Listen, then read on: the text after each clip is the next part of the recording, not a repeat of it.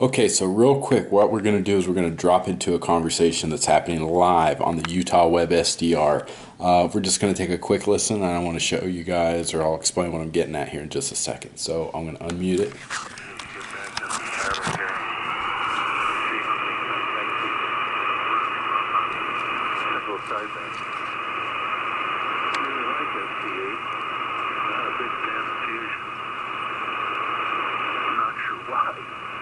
We certainly have the capability for it, but I just never could quite get into it. I'm a big fan of Beaker.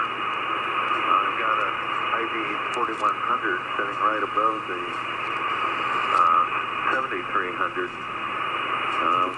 Okay, so enough of that. I'm going to mute that audio. So what's going on here, I'm sure you guys had no idea what was happening there. But radio is a very deep subject. There's a ton of information out there on this stuff. You can do so much. What these guys are talking about are hooking up laptop computers to ham radio, transmitting digital information. You can literally send email, pictures, documents, any information in a digital format, meaning ones and zeros, like Morse code. Imagine a Morse code, beep, beep, beep, beep, beep, beep, beep, beep, except it's programmed so a computer can understand it's much faster, larger files faster. So these guys on this frequency are talking about digital transmission. One thing that every radio guy has in common is that they like radio and they love talking about radio. So they find, the digital transmission guys find other digital transmission guys who are talking about hooking up their computer to a ham radio. Other guys like building antennas. They get on the ham radio and they talk about building antennas. These guys have such a wealth of information that all you have to do to learn is listen.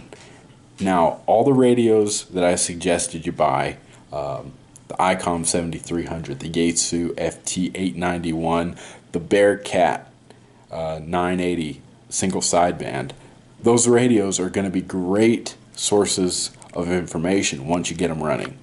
Now, all it takes to get them running is a piece of wire. That's all an antenna is a piece of wire. Any of those radios will operate if you plug a piece of coax cable long enough. Well, a little more complicated than that. You'll have to come up with something like this and a wire for it to receive a signal. That's it. Okay, so coax, splay it, take that center one and hook a long run of wire to that, and you'll receive a signal. Now, will you be able to transmit? Absolutely not. If you try, you will fry your radio. It's not going to work for you.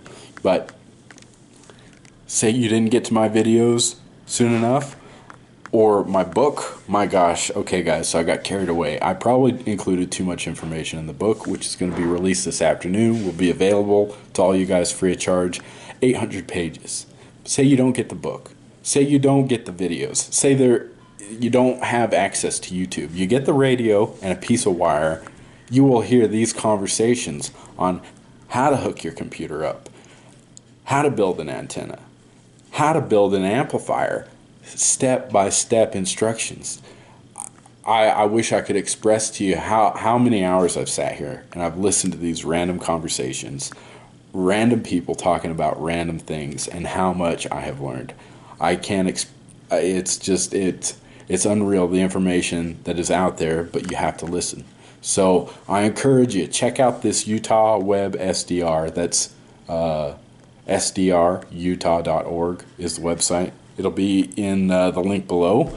Also, what's going to be in the link below is going to be this video is going to come out before the book, so stay tuned for the book. Again, I got super carried away, and it's going to be more information than you'll ever be able to absorb in one sitting.